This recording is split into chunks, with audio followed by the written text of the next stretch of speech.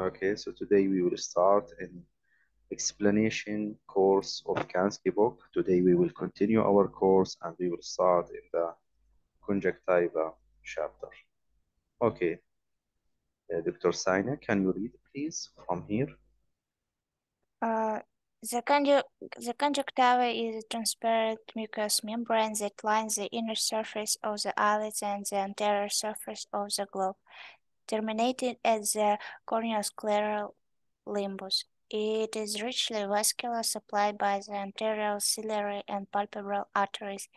There is a dense lymphatic network with drainage to the preauricular and submandibular nodes corresponding to that of the eyelids. It has a key protective role, mediating both passive and active immunity. Anatomically, it is divided into the following. Okay, I will explain just the introduction. So it's a transparent mucous membrane. This is number one, and it's important. So it lines the inner surface of the eyelid. So the inner surface from the eyelid and the anterior surface of the globe. So you can see above the scleral and the tenon capsule, you will see the conjunctiva terminating at the cornea scleral limbus. So here, this is the corneal scleral limbus. We have the anatomical limbus and the surgical limbus. So it will end at the cornea scleral limbus.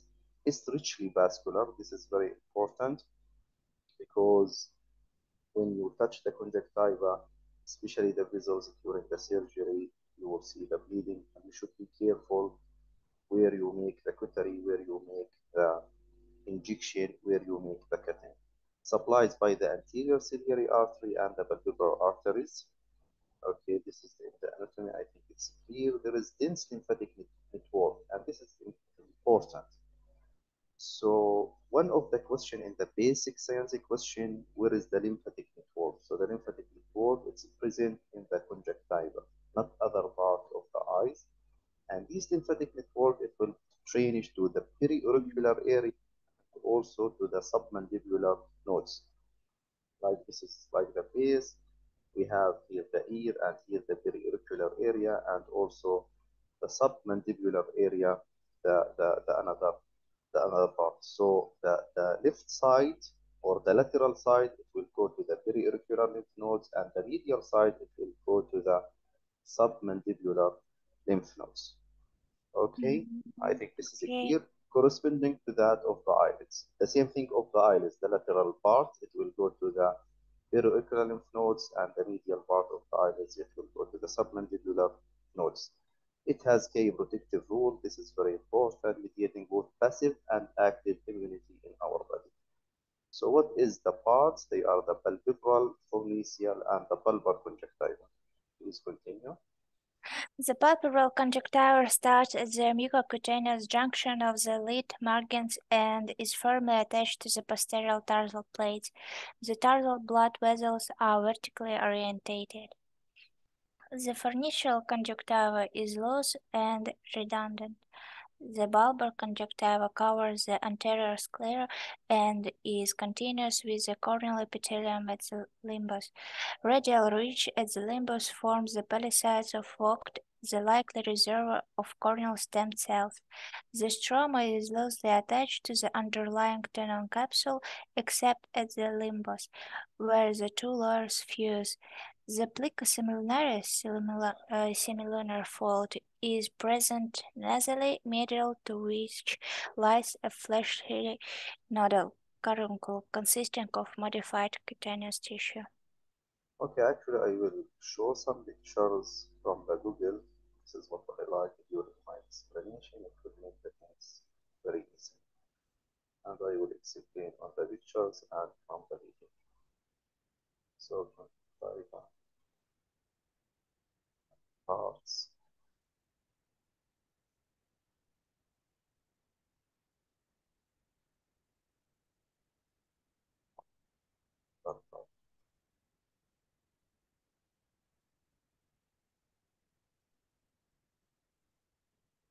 So here, this picture, it's very nice. Here we can know exactly the name of the part of the conjunctiva. So This area that you will see it always, the whitening area, we call it the bulbar conjunctiva that cover the bare sclera here, or it will cover the tunnel capsule over the sclera. The palpebral conjunctival that it will cover the tarsal plate. Okay, so it's like behind, or it will be disappear behind the eyelids. So here the tarsal plate, it will be covered by the palpebral conjunctival, and here the part around the limbus, we call it the limbal conjunctiva. And we have also the fornicial part at the fornix, and we have four fornix: inferior, medial, and lateral, and superior, medial, and lateral fornices. And the part that cover this area, we call it fornicial conjunctiva. This is in a simple words. Now, from Kanski, so the palpebral conjunctiva start at the mucocutaneous junction of the lid margin. So as we see in this picture, so it will start at the mucocutaneous junction. This is the mucocutaneous junction here. It present here at the Mm-hmm. lid margin. Okay, so this is from Okay. here, and it will extend it until here. We call this area of the palpebral conjunctiva. Okay, Okay. so this is the palpebral conjunctiva. So, and it's firmly attached to the posterior tarsal plate. This the tarsal plate, it has the posterior and the anterior. This part is the posterior part of the tarsal plate, and this part is the anterior part of the tarsal plate. So it's attached to the posterior part of the tarsal plate. We will talk about it more detail in the chiroplastic chapter. The tarsal blood vessels are vertically oriented in the palpebral conjunctiva. I think this is clear. For the fornical conjunctiva is loose and redundant. Let me show a picture for you. For this.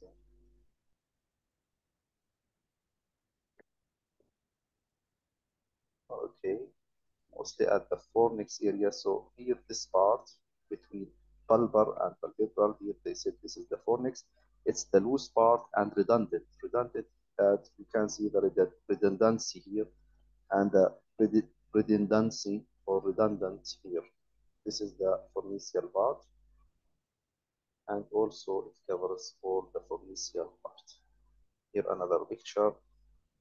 I think it's okay. So the bulbar conjunctiva covers the anterior sclera, as we mentioned, and is continuous with the corneal epithelium at the limbus. So here, the first picture, come back,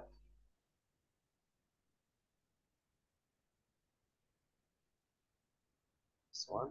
So here it will cover the sclera, and it will continue with the same epithelial layer of the cornea. This is the bulbar conjunctiva. Radial ridges at the limbus from the palisade of Vogt, and this is very important. The palisade of Mm-hmm. Vogt, these are the cells that are present at the limbus. These are the cells, they are responsible for regeneration of the epithelial layer of the cornea. And always we should look if these layer the palisade of book. If there is ischemia there, if there is chemical pain, it will be damaged. And when it will be damaged, the corneal ulcer, it will be continuous without healing. The likely reservoir of corneal stem cells. So what is the palisade of book? They are the reservoir of corneal stem cells. The, the, the place or the cells that are responsible to save these stem cells that will still make regeneration of the corneal epithelial cells. The stroma is loosely attached to the underlying tenon capsule. So we have the conjunctiva. Conjunctiva, it forms from mostly three layers. We have the epithelial layers of the conjunctiva, and in the middle we have the stromal layers, then the underlying tissue, or the, you can see it, the endothelial layer. So the stroma is loosely attached with the underlying tenon capsule behind the conjunctiva, except at the limbus where the two layers fuse.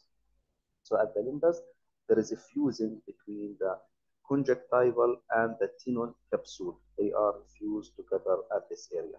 We have the plica simulinaris and the caruncle. So the plica simulinaris is present at the nasal side, medial to which lies a fish nodule. We call it the caruncle, consistent of modifying cutaneous tissue.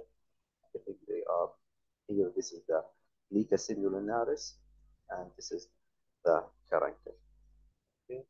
This is like a fleshy. Let me Mhm. show it to you again. You can see.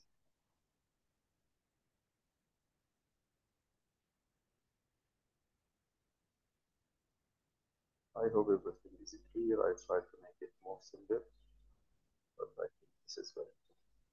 Here the plica semilunaris and the caruncle. This is the caruncle, the fleshy nodule, and this part area that surrounded here, this is we call it the plica semilunaris.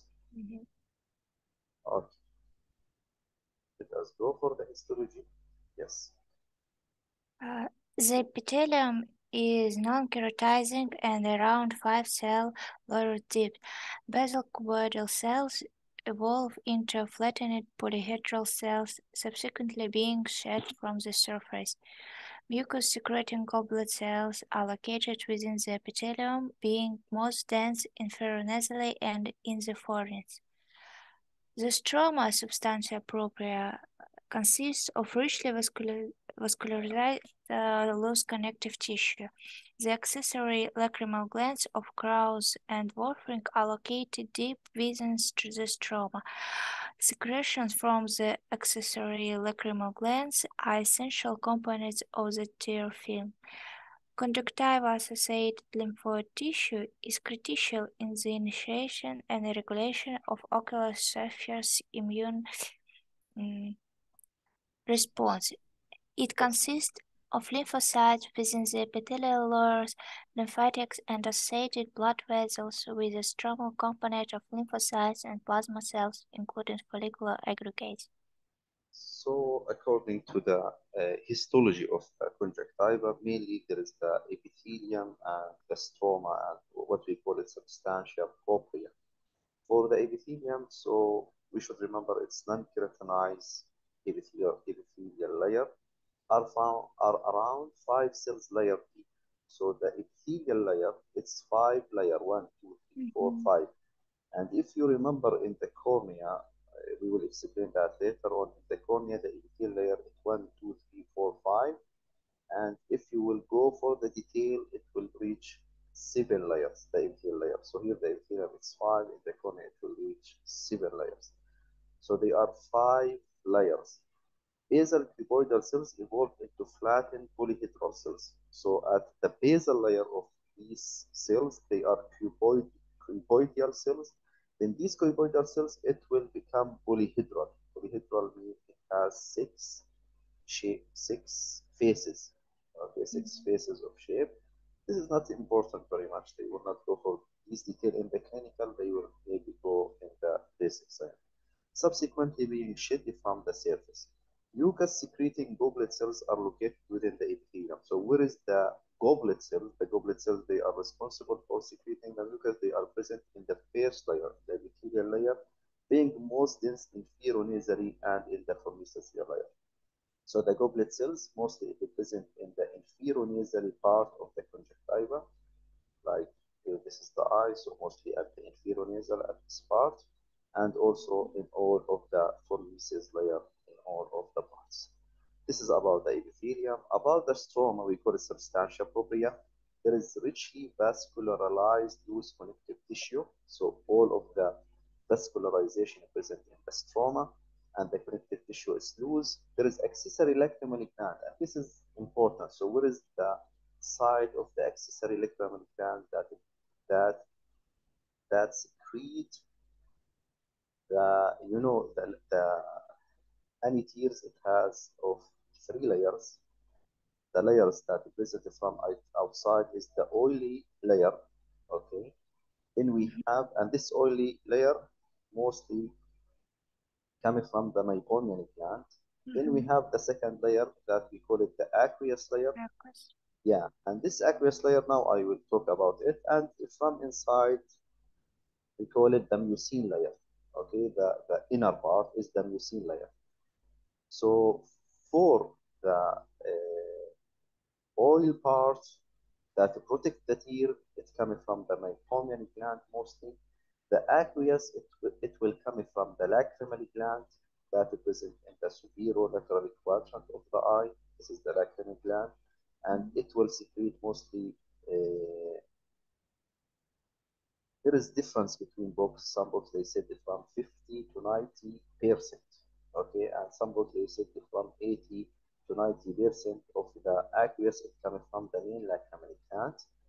Okay, Mm-hmm. like a percentage, and the other 10% it will come from the Cruz and Wolfram gland. So there is 10% it will come from the accessory lacrimal gland, and we have the mucin layer, the inner part of the lacrimal. We will talk about that in detail in the trial. Okay, so the axis lacrimal gland, it present in the stroma of the conjunctiva and are located deep within the stroma. Secretion from these axis lacrimal gland are essential component of these tear film. Okay, then the last thing that the lymphoid tissue, as I said before, it is present in the conjunctiva because one of the basic science question of the ICO they ask the lymphoid tissue present in which layer, so it was the conjunctiva, is critical in the initiation and regulation of the ocular surface immune responses. It consists of these lymphocytes within the epithelial layers, the lymphatic and associated blood vessels with a stromal component of the lymphocyte and plasma cells, including follicular aggregates. I think it's clear here. This is the picture of the histology of the conjunctiva. So start from the epithelial layer, and the epithelial layer, like they said, it's like five layers, one, two, three, four, five. Then here, this is the substantia propria or the stromal of the conjunctiva, where there is here Cruz and Wolfram gland. Also, here you can see the vascularization of the conjunctiva. This is very important. I hope it's more clear. So what you will find in the epithelial layer, as we mentioned, there is the goblet cells. Okay, here you can Yeah. see the goblet cells that are present in the epithelial layer of the conjunctiva. I hope it's okay. Clinical feature of conjunctival inflammation. Please continue. Symptoms. Non-specific symptoms include lacrimation, grittiness, stinging, and burning. Itching is the hallmark of allergic disease, although it may also occur to a lesser extent in blepharitis and in patients with dry eye syndrome. The visual activity is not usually affected. Significant pain, photophobia, or marked foreign body sensations suggest corneal involvement. Discharge. Watery discharge is composed of a serious exudate in tears and occurs in acute viral or acute allergic conjunctivitis. Mucodischarge is typical of chronic allergic conjunctivitis and dry eye. Mucopurulent discharge typically occurs in chlamydial or acute bacterial infection. Moderately purulent discharge occurs in acute bacterial conjunctivitis. Severe purulent discharge is suggestive of gonococcal infection. Okay, I will try to find some picture for these things, but this is very important. So start with the symptoms about the clinical feature of conjunctival inflammation. So it's non-specific. So maybe the patient come with lacrimation, grittiness, stinging sensation, especially burning sensation. Itching is the hallmark of the allergic disease. So all of these can come with the conjunctiva for allergy itching. But when the patient complaining of itching, what is your first differential diagnosis? Sina, do you have an idea? Itching for allergic conjunctivitis. You should think always when the patient comes with severe itching to rule out viral conjunctivitis. I think it's more important because most of the people they come with these discharge and there is a lot of itchiness. Number one, I was thinking to rule out adenoviral conjunctivitis. Also, it may also occur to a lesser extent in blepharitis and in patients with a dry eye syndrome. Okay, the visual acuity is not usually affected. Significant pain, photophobia, or marked foreign body sensation suggests corneal involvement. Okay, I think this is clear. For the discharge, so we have five types of discharge, and this is very common question in the exam, and they love it, especially in the OSPD, where they will ask you about the differential diagnosis. So watery, number one, you should rule out number one the viral conjunctivitis, especially the adenoviral and other type. Number two, the acute allergic conjunctivitis. But if it's a mucoid, you should rule out chronic allergic conjunctivitis. So acute allergic conjunctivitis, watery. Chronic allergic, it's a mucoid discharge.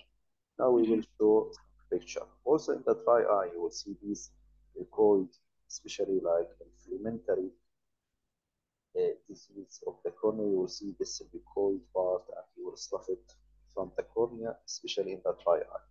For the mucopurulent, number one, rule out the chlamydia trachomatis or acute bacterial infection. So chronic allergic mucoid, acute allergic watery, acute bacterial mucopurulent. Okay, Mhm. uh, yes, this is to differentiate. And also mucopurulent, number one, think about the chlamydia. Okay, this is number one. We should rule out the chlamydia trachomatis.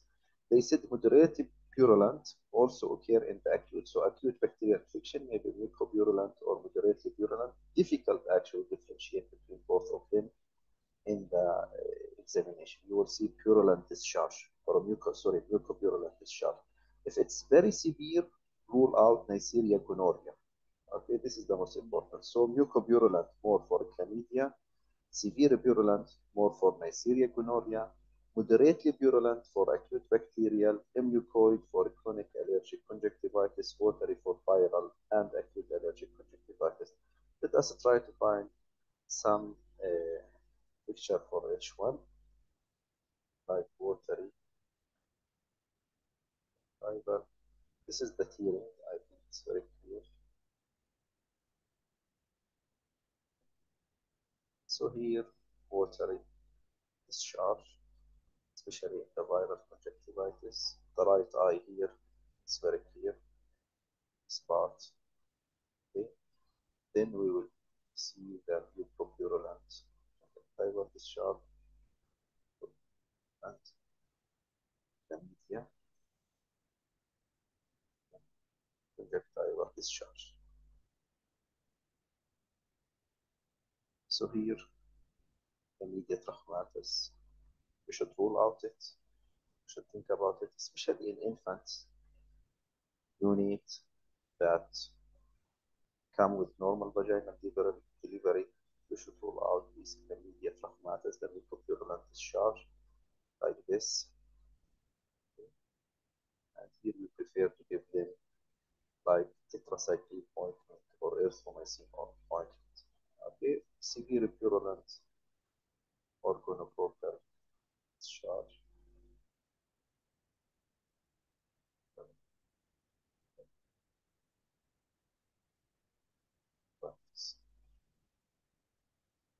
Is it clear?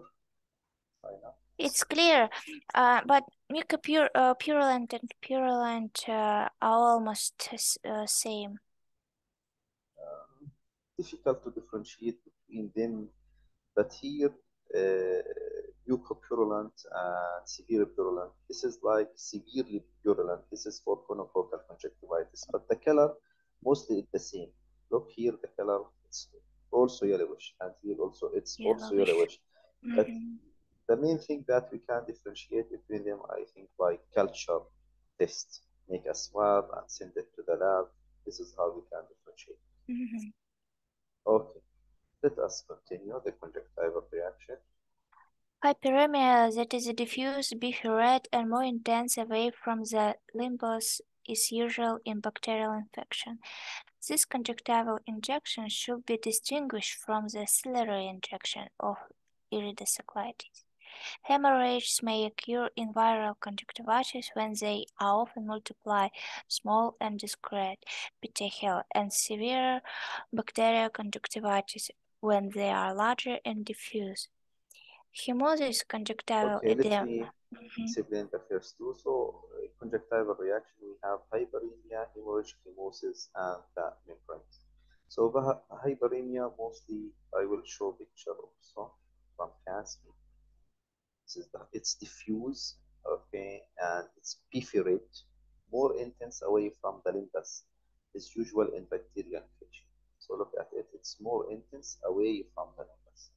This is picture one. This is the hyperemia. So you can see here the distance from the limbus. This is, we call it hyperemia, and very common in the bacterial type of conjunctivitis. So there is like space between it and between the limbus. This conjunctival injection should be distinguished from the ciliary injection of iridocyclitis. So let me show you that just the ciliary injection to understand what they mean. Ciliary injection.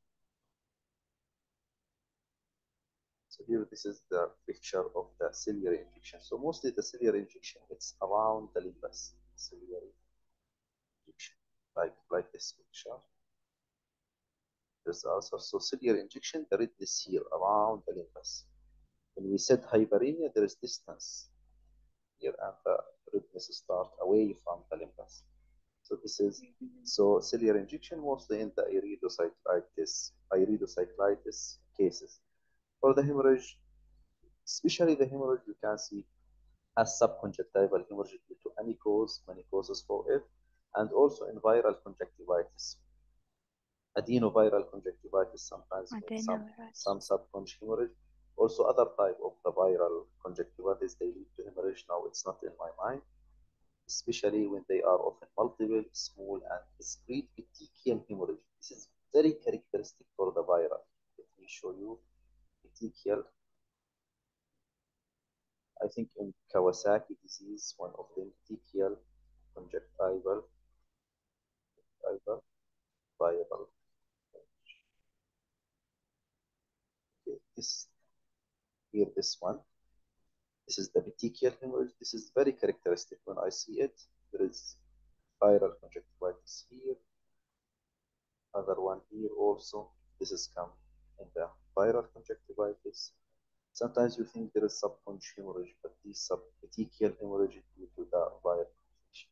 Okay, so this is very common with the viral, especially the petechial type.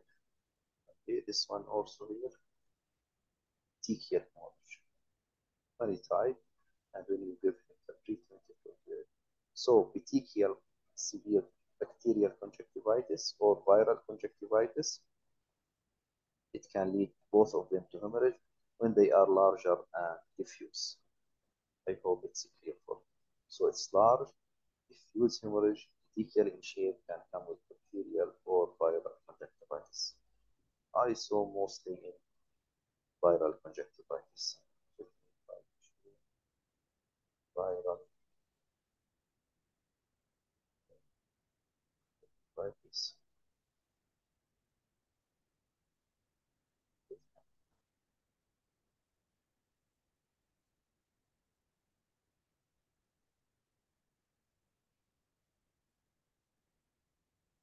But here there is here exactly like this. Oh. Looks like after trauma. Yes.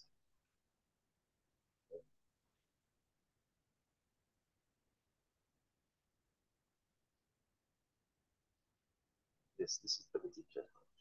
Okay, let us continue for the chemosis.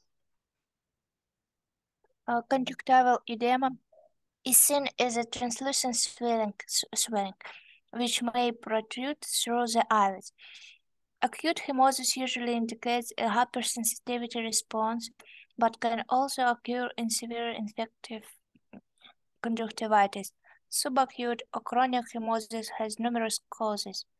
Local, thyroid eye disease, chronic allergic conjunctivitis, ocular or eyelid surgery trauma, increased systemic vascular permeability, allergic conditions, infections including meningitis, vasculitis, increased venous pressure, superior vena cava syndrome, right-sided heart failure, decreased plasma oncotic pressure, nephrotic syndrome. So the chemosis is the conjunctival edema. Always when you see conjunctival edema or chemosis, we call it, this is very common word we use it. That means this swelling, the conjunctival edema. You will see it for many causes, especially after surgery. If you give subconj injection, you will see this chemosis. So these the conjunctival edema. So it's a translucent swelling which may protrude through the eyelids. Okay, acute chemosis usually indicate a hypersensitivity response, like there is pollen This pollen make hypersensitivity reaction that will lead as a protective response from the conjunctiva if the edema it starts and the swelling it starts. But can also occur in severe infective conjunctivitis like subacute or chronic commosis as numerous causes. So the acute type mostly due to any hypersensitivity reaction due to any allergy. Okay, sometimes also due to any infection. The subacute or chronic chemosis, it's not acute now, subacute or chronic chemosis, we should rule out thyroid eye disease or chronic allergic conjunctivitis, ocular or any eyelid surgery or trauma, mostly after eyelid surgery, I see it a lot. Increased systemic vascular permeability, like if there is allergic infection, meningitis, vasculitis, if there is increase in the venous pressure, all of these it will lead to disruption in the fluid and in the vascular system that is present inside the stroma, the substantia propria of the conjunctiva. There is superior vena cava syndrome, right side heart failure lead to edematous. All of the body started from the legs and with the conjunctiva, decreased plasma and peak pressure, especially in nephrotic syndrome. So this is the systemic causes of the chemosis. But mostly you should rule out hypersensitivity reaction, infection, thyroid eye disease, trauma, or any surgery. Yes, then the membranes continue. Pseudomembranes consist of coagulated exudate adherent to the inflamed conjunctival epithelium. They can be peeled away, leaving the underlying epithelium intact. Yes. True membrane. True membranes involve the superficial layers of the conjunctival epithelium, so that attempt removal leads to tearing. The distinction between a true membrane and pseudomembrane is rarely clinically helpful, and both can leave scarring following resolution. Causes include severe adenoviral conjunctivitis, gonococcal, and some other bacterial infection, lignous conjunctivitis, and Stevens-Jones syndrome. Okay, this is very important, and always there is a question how to know this is pseudomembrane or this is a true membrane. So the pseudomembrane always they can be peeled away, leaving the underlying epithelium intact. Okay, so by peeling you can remove it, but the true membrane it's like very stuck with the epithelium tissue, and when you peel it, you will remove the epithelium and maybe a lot of bleeding occur there. Okay, so the pseudomembrane, it's a coagulative oxidative materials. It adherent to this inflamed conjunctival epithelial cells. They can be peeled away. This is the trick. Okay, leaving the underlying epithelium intact. The true membrane, it will not leave it intact. When you will peel Mhm. it, you will remove the epithelial cells and the bleeding starts. So the true membrane, it will involve the superficial layers, the epithelial layer of the conjunctival epithelium, so that this is the cause. Attempted removal leads to tearing. So you will tear the superficial layers, you tear the epithelial layer, and you will make injury for the substantia propria, and this will end with a bleeding. The distinction between true membrane clinically is very difficult. That's how you can differentiate by peeling. Okay, let us look at the picture here. So here hyperemia conjunctival injection, as we said. So the hyperemia, when there is a distance between it and the limbus. Here you can, in the picture B, you can see a subconjunctival hemorrhage, okay, very clear. And here you can see the chemosis, you can see the corneal edema and the fluid behind the conjunctival. Picture here, they said this is the pseudomembrane. So here this is the exudative material, especially the most common cause for it is the adenoviral infection. Okay, Mhm. yeah, and when you peel it, it will relieve. The true membrane you will remove and tear the epithelial layer and some substantia propria and bleeding stuff. Okay, here there is infiltration and here the scarring. Now we will read about it. So here the causes, number one, as we mentioned, the adenoviral conjunctivitis. This is the most common cause. During my practice, this is the most common cause that I find it. Okay, number two, the gonococcal and some other bacterial infection. So always this is very important. Number one, the viral. Number two, gonococcal bacteria. Number three, you can mention the streptococcus and the corynebacterium diphtheria. Number five, the Legionnaires conjunctivitis, and this has come in the MCQ basic science exam before, and the last one is Stevens-Johnson syndrome. So these are an MCQ question.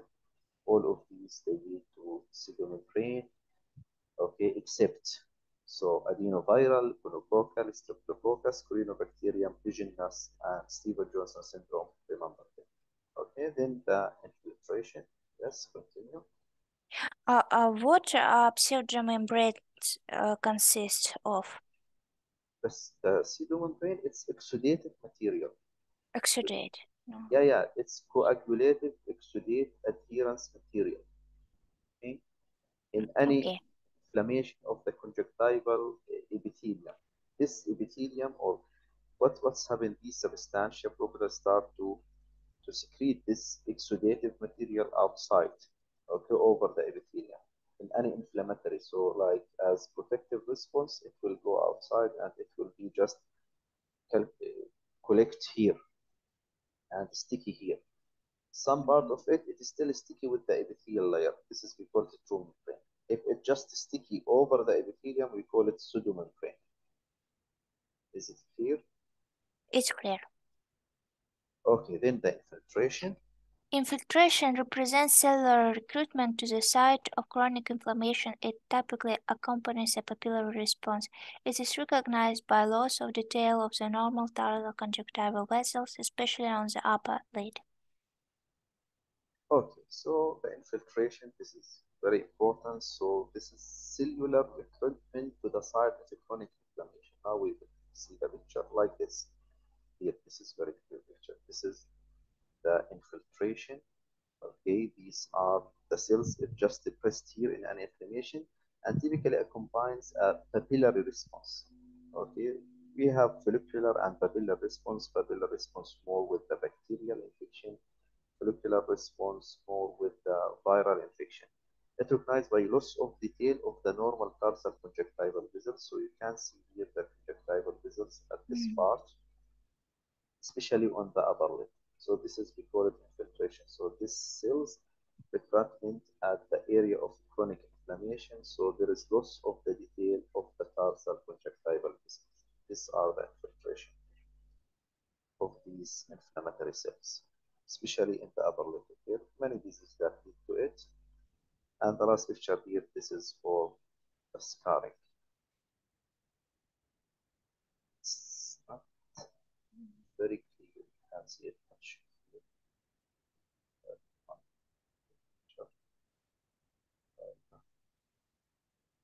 Scarring. What is the name of this part of the conjunctiva? Here, this is the conjunctiva scarring. Very clear. This picture. What is this part of the conjunctiva name? Yes, Uh, Palpebral conjunctiva. yes, you are right. Okay. Yes. Now read the subconjunctival cicatrization. May occur in trachoma and other severe forms of conjunctivitis. Severe scarring is associated with loss of goblet cells and accessory lacrimal glands and can lead to cicatricial entropy. So this is very important. The causes of its number one is trachoma, always remember it. And there is many type of conjunctivitis. Also the Stevens-Johnson syndrome, scarring of hair. What happened in the scarring? There is loss of these goblet cells, as we mentioned. These goblet cells that, Um, yeah, Goblet cells is located in epithelium yes, and they secrete the mucin, the mucus. mucus. Okay, yes, so they are secreting the mucus. So you are right. So here, all of the pixels it will be lost, okay, in the cicatrization, and accessory lacrimal gland of the cruise and Wolfric also it will be lost, and sometimes it ends with cicatricial entropion. Just one picture for the cicatricial entropion because it's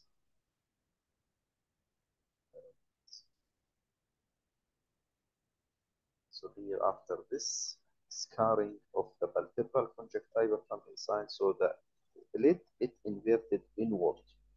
Okay, because of the scar tissue and the adhesion of the scar tissue, it will pull the lid inward and it will end with cicatricial entropy, like this picture.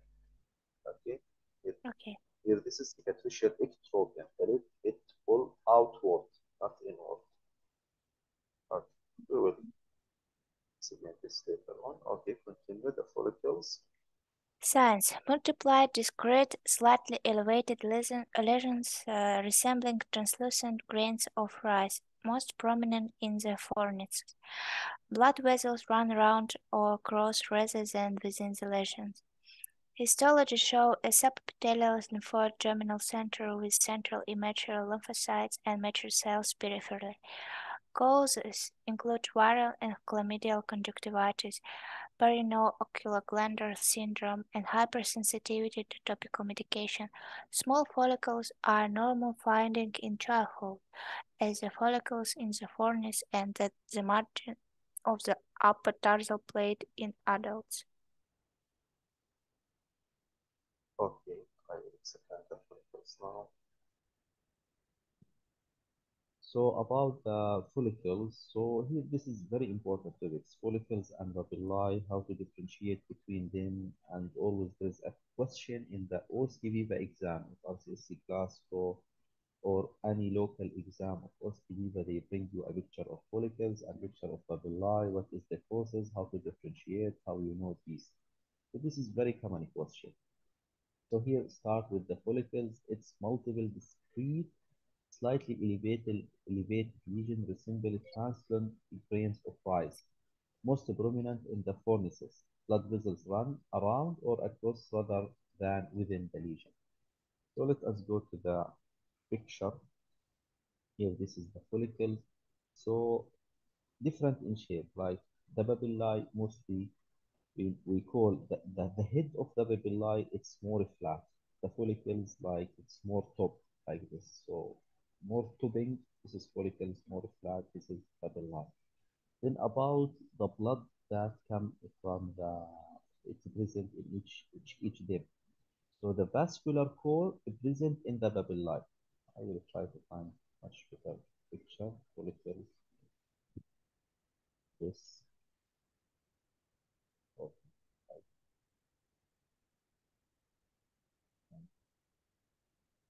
follicle, this papillae.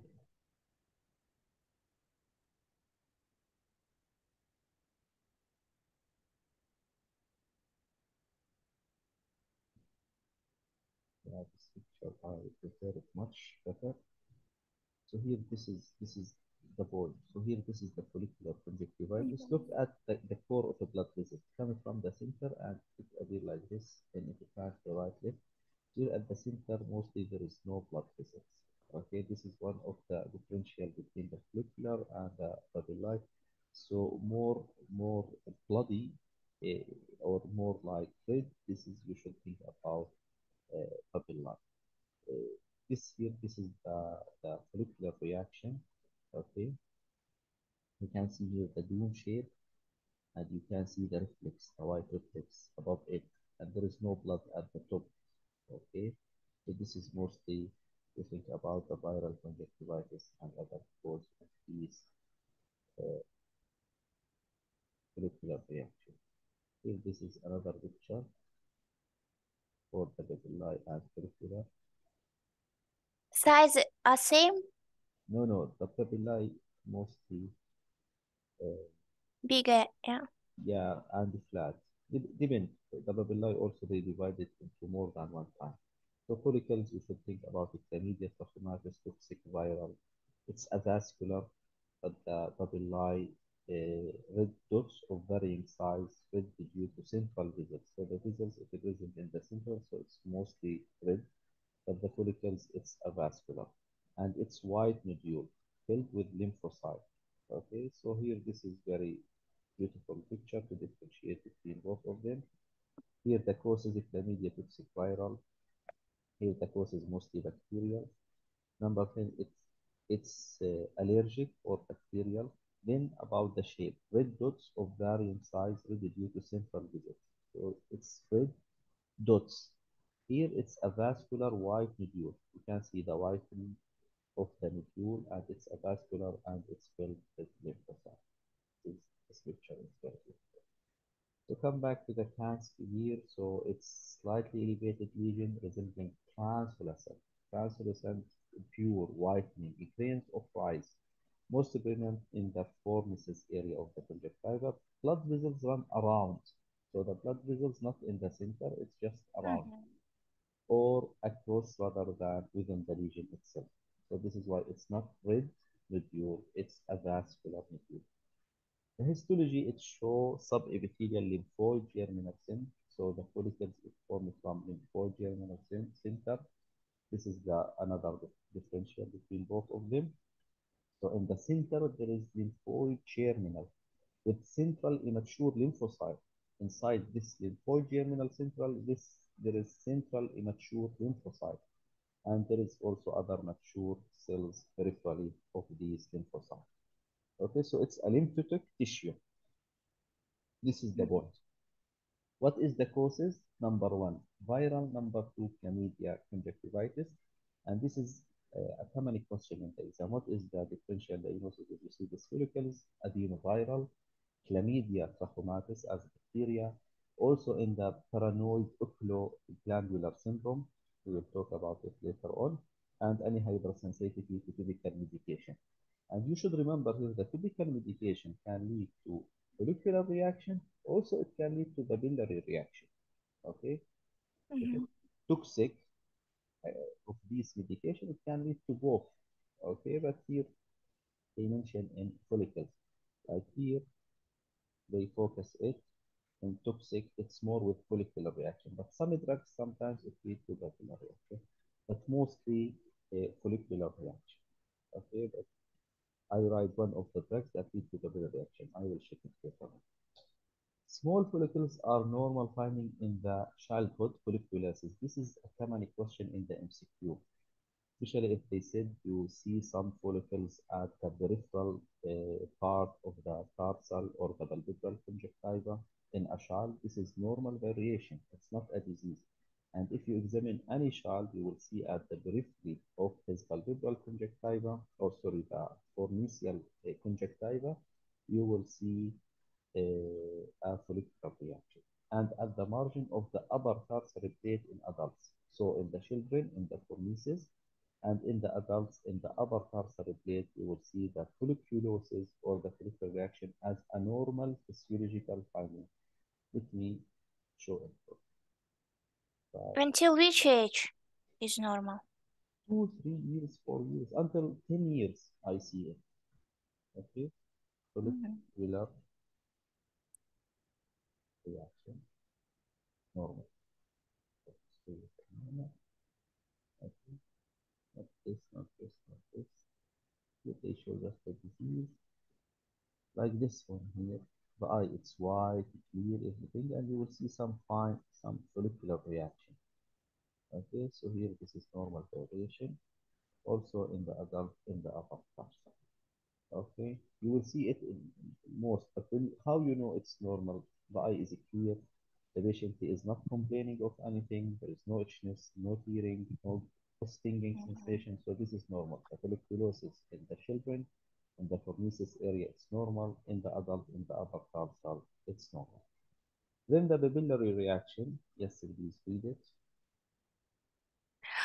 Can develop only in the palpebral conjunctiva and in the lumbar conjunctiva, where it is attached to the deeper fibrous layer. Signs: in contrast to follicles, a vascular core is present. Micropapilla form a mosaic-like pattern of elevated red dots as a result of the central vascular channel. Macrop- Macropapilla, uh, lesser than 1 millimeter, and giant papilla, greater 1 millimeter, develop with prolonged inflammation. Apical infiltrate or staining with fluorescein or the presence of mucus can be present with marked activity. Lumbar papilla have a gelatinous appearance. Histology, histology shows folds of hyperplastic conjunctival epithelium with a fibrovascular core and subepithelial stromal infiltration with inflammatory cells. Plate change includes superficial stromal hyalinization, scarring, and the formation of crypt containing goblet cells.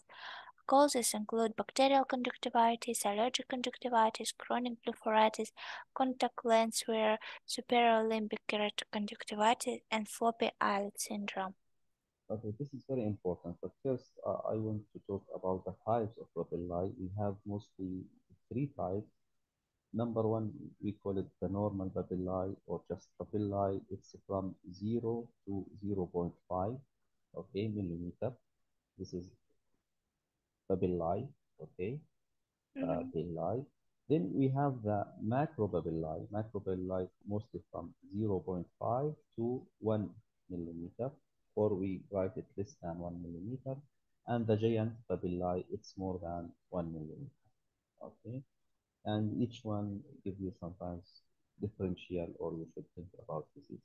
So can develop only in the palpebral conjunctiva and in the limbal bulbar conjunctiva. Now you can understand where is the palpebral and where is the limbal bulbar conjunctiva, where it's attached to the deep fibrous layer of the limbal area. So in contrast to follicles, here the vascular core is present. In the follicles, we see the vascular core is away from the center. The micropapillae, so we have micropapillae from 0 to zero point 0.5, macropapillae from 0.5 to 1, and giant papillae more than 1. So it's a mosaic-like pattern of elevated red dots. Okay. Let us look at any picture. So picture C conjunctival macropapillae, it's not correct. Okay. Microconjunctival giant reaction. Okay, so here this is the giant papillae reaction. This one very good. Okay, you can see this is the giant papillae reaction. Then the macropapillae.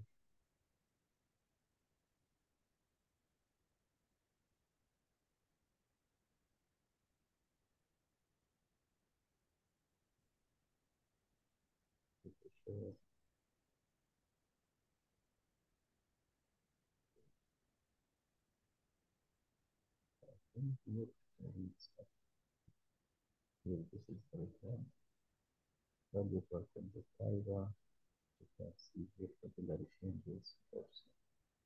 Okay, so we have, as mentioned, there is the vascular core, and it's like mosaic-like pattern of elevated red dots, results of the central vascular channel. Why it's red dots? Because of the central vascular channel, the macropapillae from 0.5 to 1, and the GN more than 1.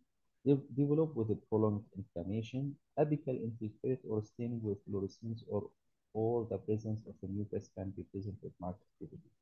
So how we can detect it? Sometimes the staining of the fluorescence can take the apical of these papillae, staining it.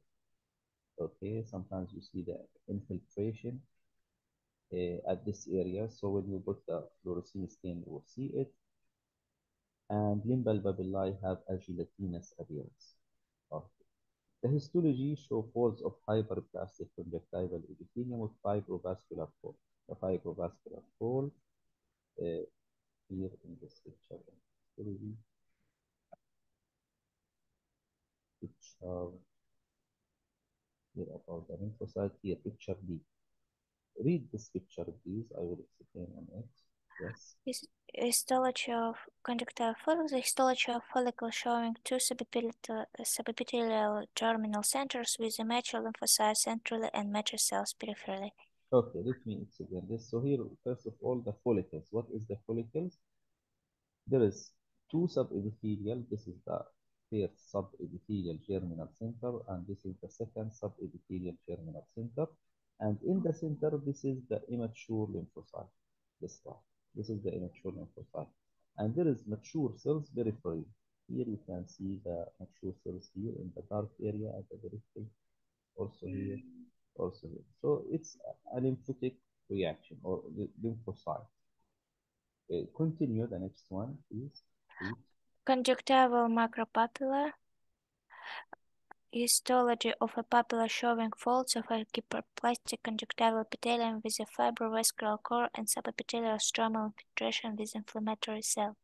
This is not very clearly, but you can see the hyperplastic. There is hyperplasia of the conjunctival epithelium with fibrovascular core. Mostly the core is present in the center, fibrovascular here in the center, like this, and subepithelial stromal infiltration with the inflammatory cells. The last picture that we showed, it's very beautiful one. The histology.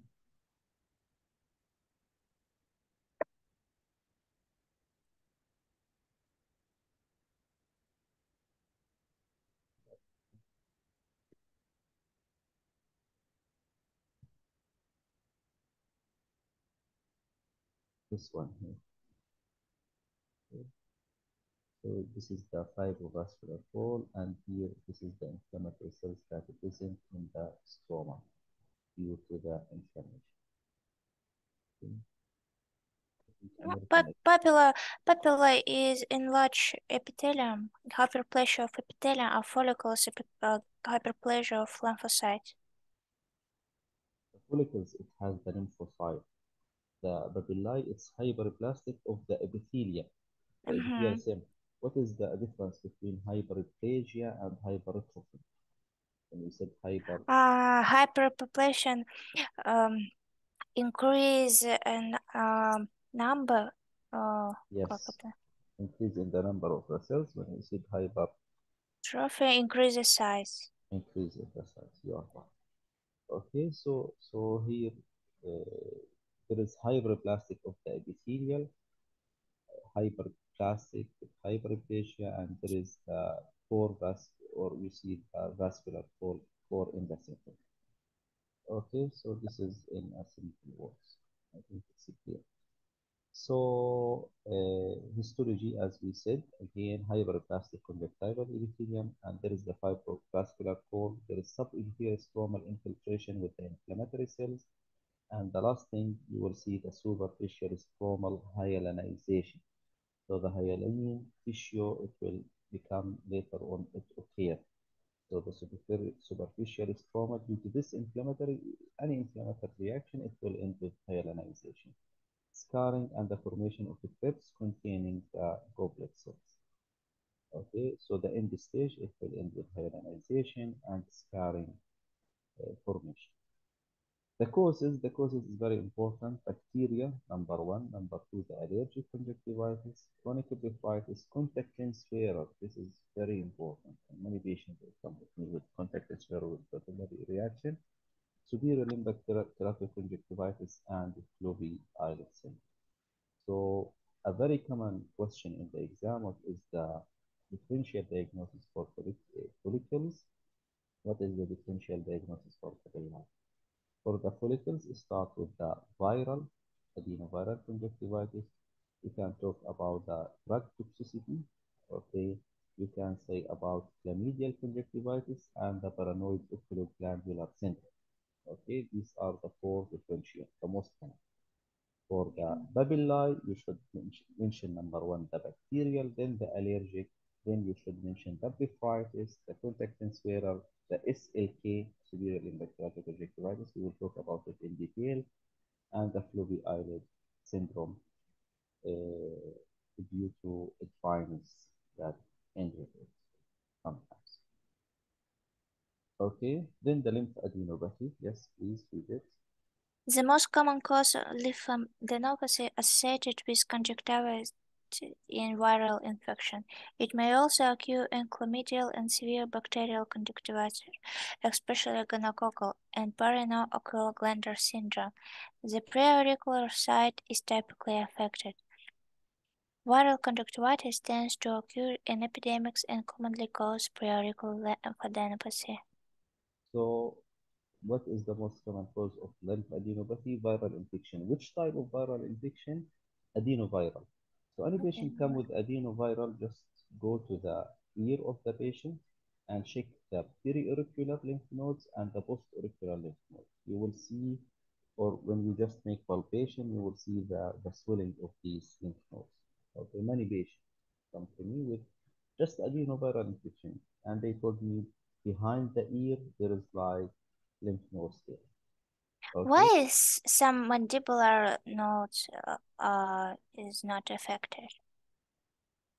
I don't know, but from my patient, that's what I see from my experience. It's mostly the periorbital lymph nodes, but maybe it affects the submandibular or periorbital according to the books. But that's what I see. Okay. Also, it's not just the viral. Also, it occurs in the chlamydia trachomatis and in the severe type of bacterial conjunctivitis like gonococcal. So chlamydia and gonococcal may be lead to lymphadenopathy and the paranoid oculoglandular syndrome. Okay.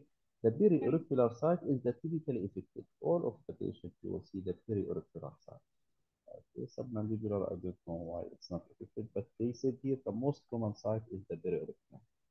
Viral conjunctivitis occur in epidemics and commonly cause the periauricular lymphadenopathy. So occur in epidemics, like when it affects an area with this viral, so it will affect all of the people there, and mostly you will find again periauricular lymphadenopathy, not subnodal. Okay, I think it's clear. So here in picture B, this is the A conjunctival follicles, and in picture C, here the macropapillary.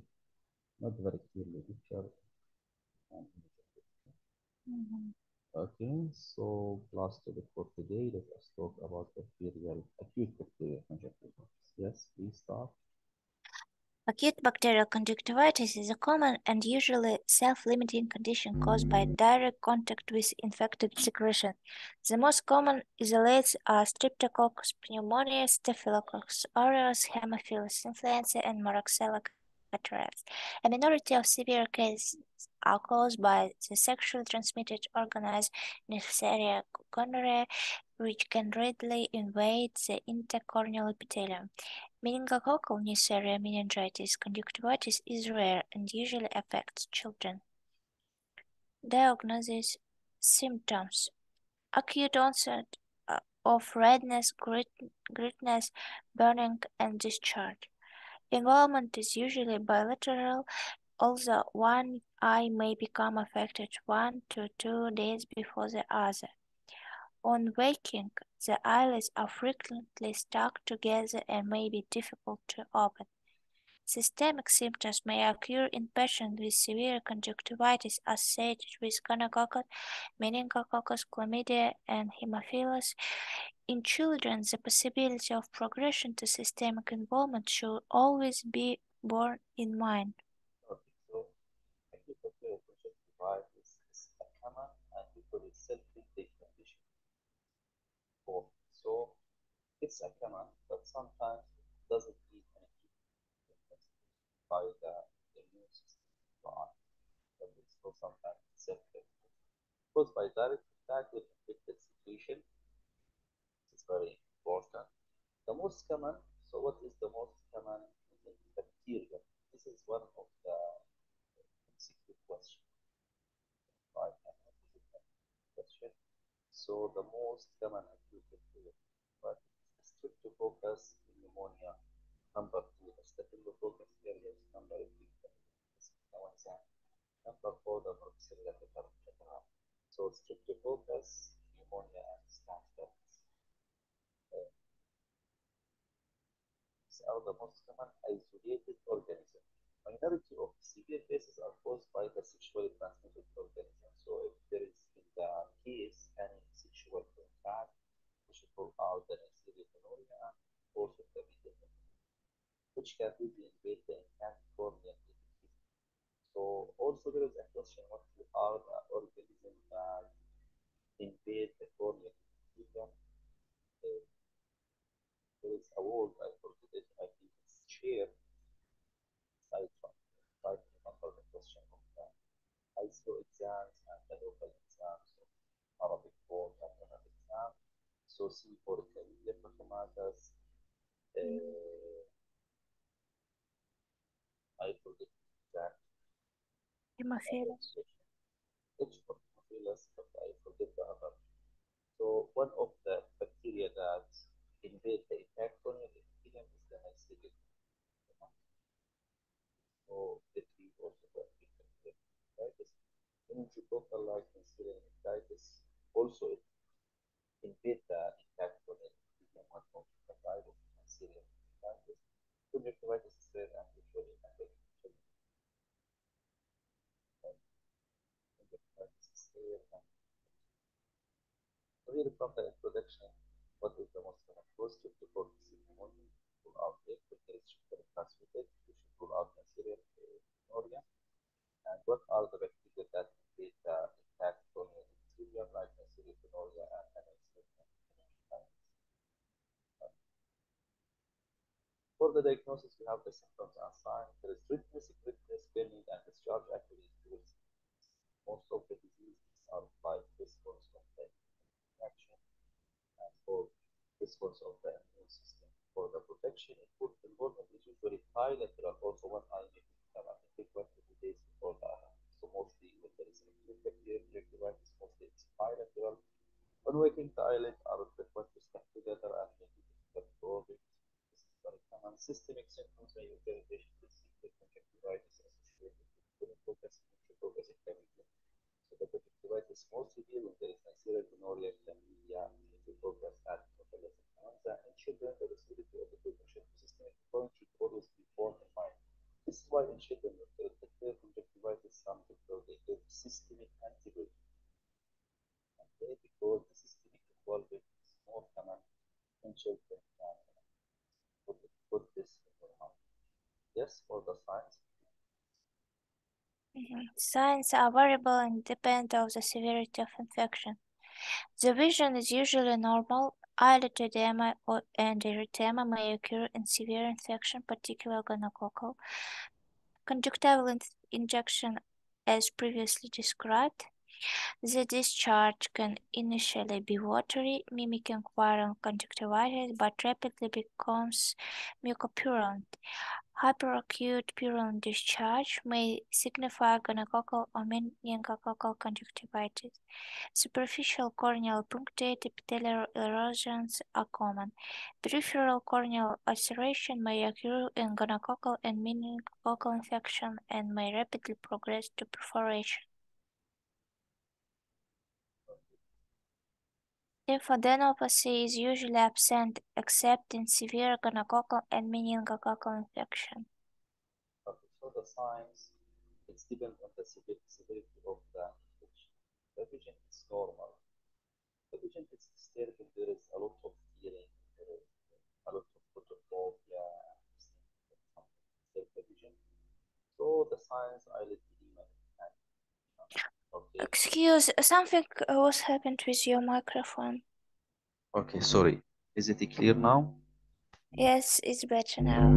Okay, so start with the signs of the bacterial conjunctivitis. The vision is normal. Eyelid edema and erythema may occur in severe infection, especially the gonococcal bacterial conjunctivitis. So here in picture A, you can see the eyelid edema. Okay, and so it's more common with the gonococcal conjunctivitis. You can see here also the mucopurulent discharge in this gonococcal bacterial conjunctivitis. So you can see the redness, or we call it the erythema of the eyelid, okay, with the swelling of the eyelid. Conjunctival injection is previously described here in this picture 6.2a. 6.2a, we see it before.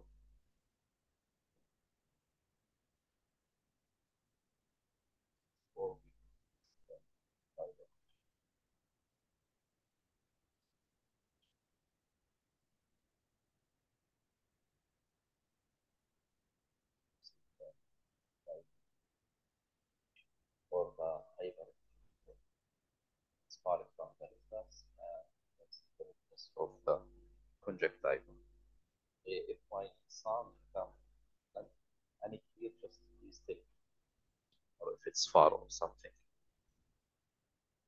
Okay. So the conjunctival injection, then the discharge can initially be watery, mimicking viral conjunctivitis, but rapidly become mucopurulent. So when it starts as watery, not always just think this is just viral. Sometimes the bacterial conjunctivitis start with watery, then later on become mucopurulent. Hyperacute purulent discharge may signify gonococcal or meningococcal conjunctivitis. So here by the clinical, how to differentiate this is a mucopurulent or hyperacute purulent discharge. Mostly they are the same. Look at the 6,4-C and 6,4-B. Like, not easy to differentiate. This is 6,4-C. This is a mucopurulent discharge. Right? This is mucopurulent discharge. Here we call it profuse purulent discharge. So they are the same, but here it's more diffuse. It involves all of the part. Here just one part, like one area of the projectile. So, but mostly when you see these pictures, you should rule out a lot of causes of bacterial conjunctivitis, especially the gonococcal and the chlamydia type. Okay. So, hyperacute urine discharge, we should rule out gonococcal, meningococcal conjunctivitis. Superficial corneal magnetic tail erosion are common. Okay. The dryness that happens at the epithelial layer of the cornea that will get into these magnetic tail portion. Peripheral corneal ulceration also is common, especially in the gonococcal, meningococcal, neurotic perforation. So, what is the bacteria that invade the epithelial layer of the cornea? The meningococcal and the gonococcal, and it will lead to PUK, peripheral ulceration of the cornea. Okay? Mhm. And when it's happened, maybe the perforation is correct. And the last thing, the lymphadenopathy is usually absent except in severe gonococcal and meningococcal infection. So lymphadenopathy occur in viral, it occurs in chlamydia trachomatis, also it occurs in gonococcal and meningococcal infection. Yes, what about, let us look at the picture here. Read them, please. Bacterial conjunctivitis, eyelid edema and erythema in severe infection, diffuse tarsal and pharyngeal conjunctival hyperemia, injection, mucopurulent discharge, profuse purulent discharge secondary to gonococcus. So you can see that it is discharge here, and you can see the hyperemia present at the bulbar and the vertebral part and the first discharge. Okay, the investigation. No? Are not performed routinely but may be indicated in the following situation. In severe cases, binocular conjunctival swabs and scrapings should be taken for urgent gram staining to exclude gonococcal and meningococcal infection. Gram-negative kidney-shaped intracellular diplococci. Culture should include enriched media such as chocolate agar or tear Martin for Neisseria gonorrhea. Polymerase chain reaction may be required for less severe cases that fail to respond to treatment, particularly to rule out the possibility of chlamydial and viral infection. Tip. Read the tip. A hyperacute purulent ocular discharge may be a sign of gonococcal or meningococcal conjunctivitis. A specimen should be taken for microscopic culture and sensitivity in order to prescribe an appropriate systemic antibiotics. Oh, so start with the investigation. Mostly we didn't do an investigation. So when we can or we should go for investigation, number one, in the severe cases, we should go for binocular conjunctival swab. So it should be bilateral and scrubbing should be taken for stain to exclude gonococcal and meningococcal. What you will see in the stain, this is a question coming in the basic science exam. You will see the kidney-shaped intracellular diplococci character for the gonococcal. So in the stain, you will see clandestine negative kidney shaped intracellular peptide. Remember, this is characteristic for the pneumococcal infection. Kidney shaped intracellular peptide. For the culture, number two should include enriched media like sugared agar or thiomertin agar for Neisseria gonorrhea. So for Neisseria gonorrhea, what is the type of the gram scans you will see? What is the culture that we use? The culture, sugared agar culture, and for the stain, negative gram stain with kidney shape intracellular peptide. These two things, remember, not the last thing, the PCR mostly may be required for less severe cases that will respond to treatment. But with the treatment, if there is no response, or the last choice always is the PCR to rule out of the chlamydia and some type of the virus. So the PCR for chlamydia and some type of virus. Hyperacute pleural discharge may be signs of gonococcal or meningococcal. Specimen should be taken for microscopy, and in the microscopy will make culture and sensitivity tests in order to describe and appropriate. I think this is and it will this specimen it will tell you this is pneumococcal, this is chlamydia, and it will give you the sensitivity test which drug we should use here. Okay, let us read the last part, the treatment. Treatment. About 60% resolve within 5 days without treatment. Topical Okay, continue reading. About 60% resolve within 5 days without treatment. Topical antibiotics, usually 4 times daily for up to a week, but sometimes more intensely, are frequently administered to speed recovery and prevent reinfection and transmission. There is no evidence that any particular antibiotic is more effective. Ointments and gels provide a higher concentration for longer periods than drugs, but should be avoided during the day because blurred vision may follow. The following antibiotics are available: chloramphenicol, aminoglycosides, gentamicin, neomycin, tobramycin, quinolone, ciprofloxacin, ofloxacin, levofloxacin, lomifloxacin, gatifloxacin, moxifloxacin, bisifloxacin, macrolides, erythromycin, azithromycin, polymyxin B, fusidic acid, and bacitracin. Some practitioners, particularly in the USA, believe that chloramphenicol should not be used for routine treatment because of possible link with aplastic anemia. Gonococcal and meningococcal conjunctivitis should be treated with quinolone, gentamicin, chloramphenicol, or bacitracin 1 to 2 hourly, as well as systemic therapy. Systemic antibiotics are Okay, required. I will explain this before we go to the systemic antibiotic. My voice is clear? Yeah. Okay. So treatment here, this is very important point at this part. 60% resolve within 5 days without any treatment. So you didn't give anything, then everything will become okay. For me in our country, we use combination like two products, tobramycin with steroid, especially for the inflammatory reaction. Then everything will be much better. But you should always remember that the steroid sometimes it will decrease the immune system and it leads to immunodeficiency because it's immunosuppression drug and the bacterial it increase or sometimes it take more time.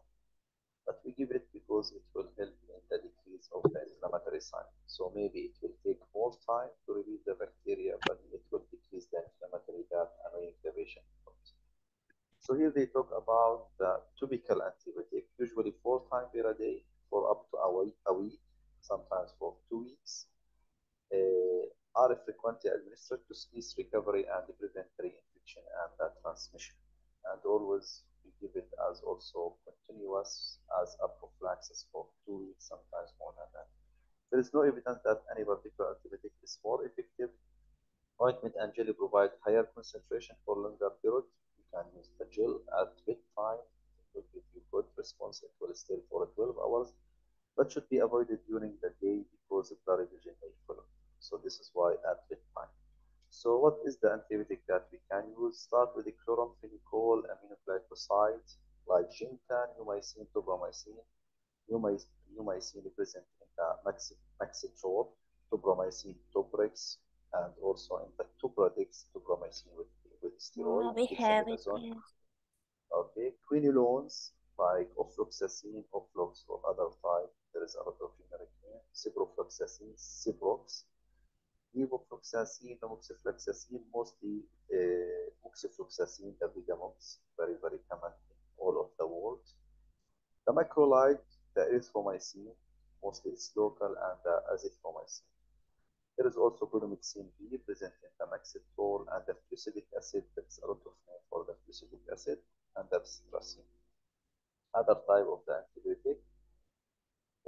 They said in the USA they didn't prefer the chloramphenicol because of the aplastic anemia as a side effect of the chloramphenicol, and we know this, and this is an MCQ question. Gonococcal and meningococcal, you can use for them quinolone. For the drug of choice are quinolone, also the gentamicin and chloramphenicol, or bacitracin every 2 hours, also systemic therapy. Gonococcal conjunctivitis, as mentioned, if it comes in children, there is uh, high trend, maybe it will involve the systemic system. So this is why they give systemic antibiotic. So let us read about the systemic antibiotic. Finish this part. Yes, please read. Gonococcal infection is usually treated with third-generation cephalosporin such as ceftriaxone, quinolones, and some macrolides are alternatives. It is essential to seek advice from a microbiologist or genitourinary specialist. Haemophilus influenza infection, particularly in children, is treated with oral amoxicillin with clavulanic acid. There is a 25% risk of developing otitis and other systemic problems. Your Meningococcal voice is not very clear like before. uh, meningococcal conjunctivitis, particularly in children in whom early systemic prophylaxis may be life-saving, as up to 30% may develop systemic disease without treatment. Yes.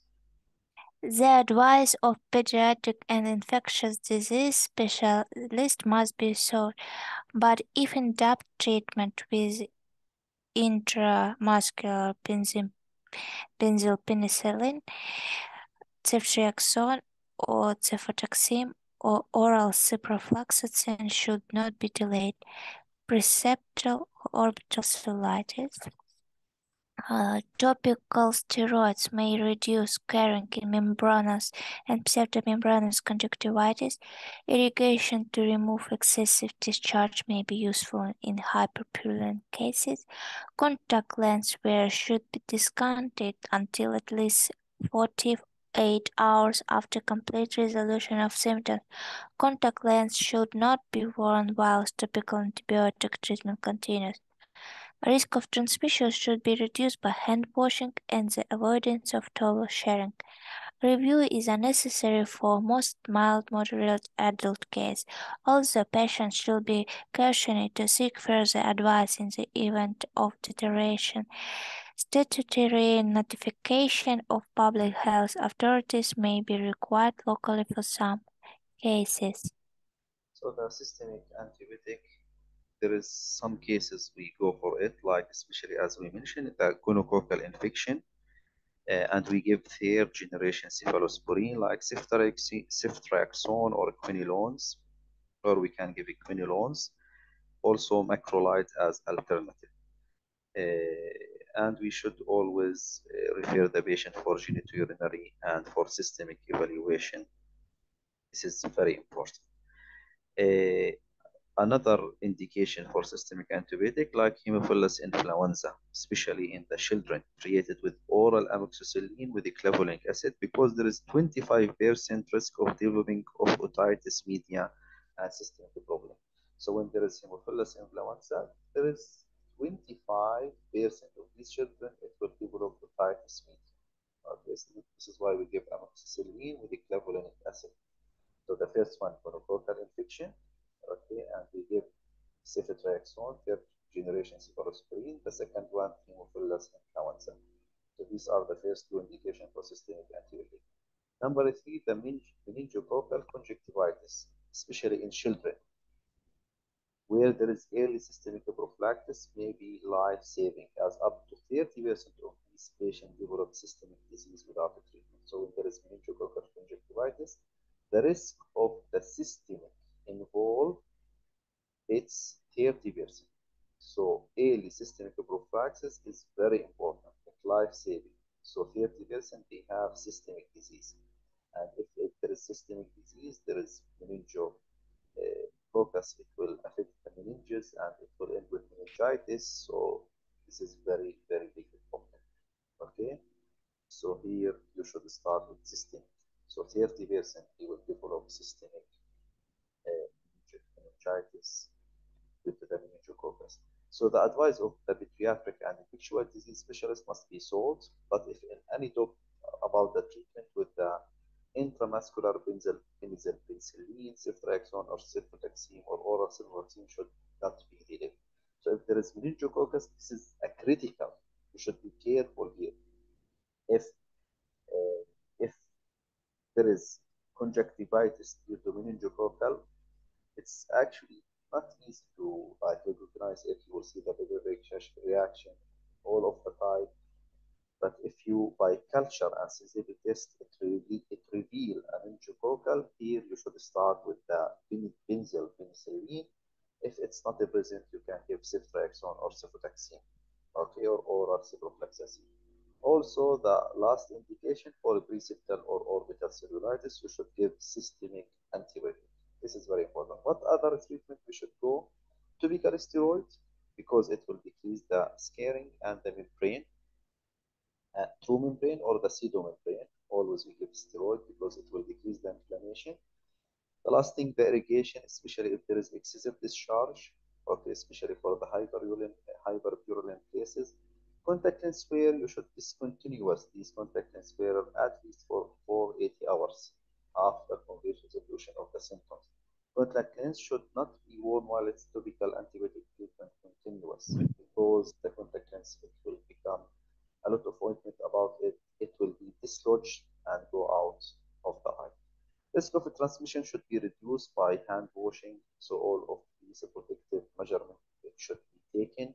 Avoidance of towel sharing, this is very important. Review, they said here, is unnecessary for most mild moderate adult cases. Patients should be patient to seek further advice is the event of deterioration. Sterilization of public health authorities may be required locally for some cases, especially if it's epidemic or if it's many patients, they are the infection be transmitted to them at the same time. I This have a is, question. yeah, Topical steroids, what will be better, drops or ointment for reducing membranes? here both of them it will work. Which one is much better? The much better thing is peeling of the membrane, not giving the steroid. Because the problem with the pseudomembrane or the membrane it forms, it will make like a protective layer for the virus. So here, this is Mm-hmm. the membrane and the virus particles behind it, it's hiding it. So you give the steroid, you give an antibiotic, you give all of the treatment, okay, it will not work, okay, because the virus, like there is a shield around it and it is protected. So the best thing for the membrane, when you see it, just peeling it, remove it. When you Mm-hmm. remove it, okay, so all of the particles of virus now, it will be shed with the peeling, or it will be very easily when you give the eye drops, it will reach and it will make its action. So topical or ointment, the difference between them, the ointment, it will still for long period, like if you give ointment, it will still for life for 12 hours. The eye drops, mostly we give it one by four to give the maximum power. The ointment, you can give it 1 by 2, it will equal for 1 by 4 for the eye drops. So it's just depends on the duration. So the ointment, it will still for more long area, but sometimes it's sticky for the patient. He is or she is annoying from the feeling of the ointment. and all of these things. But the most important for the membrane is peeling of the membrane. Mm-hmm.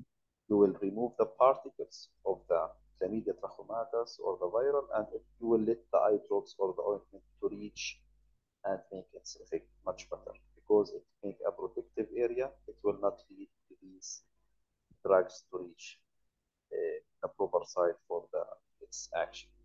Is it clear? It's clear.